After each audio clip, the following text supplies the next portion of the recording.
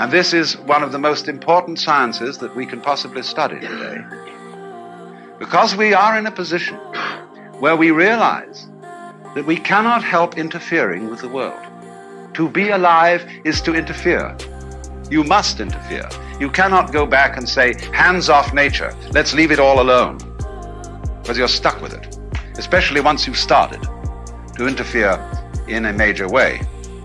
We have so altered our environment that there is no hope for it but to go ahead.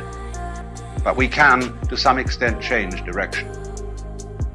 But the only way that I can see of our effectively changing direction is through a transformation of the feeling that we have of our own existence and of what we mean by I.